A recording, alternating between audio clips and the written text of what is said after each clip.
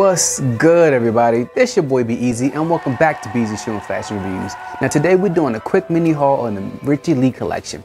But if it's your first time here you'll find me doing a review of some of your most notable shoes in fashion, as well as a how to style the majority of the pieces that I review. But the most important part of this channel is I shine a spotlight some of your new and up-and-coming fashion brand designers. So hit that like button, hit the subscribe button, and plug the notification bell. With all that being said, let's get to the heat.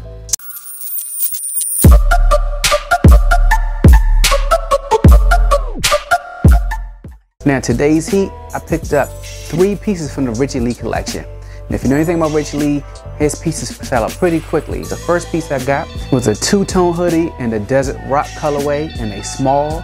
And I picked up 2 long sleeve vintage wash tees, one in the Ivy colorway and one in the cream. And the first pickup is the hoodie in the 2-tone colorway in the Desert Rock.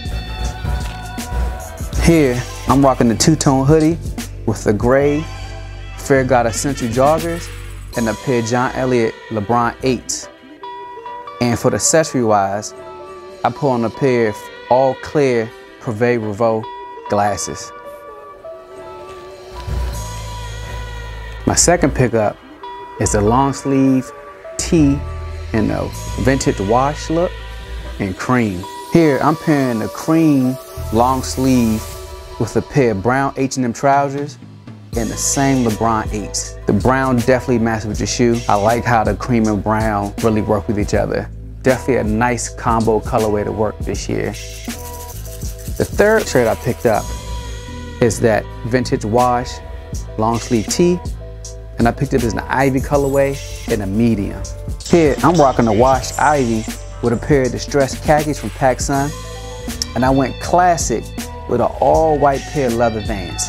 You definitely can't go wrong with this look.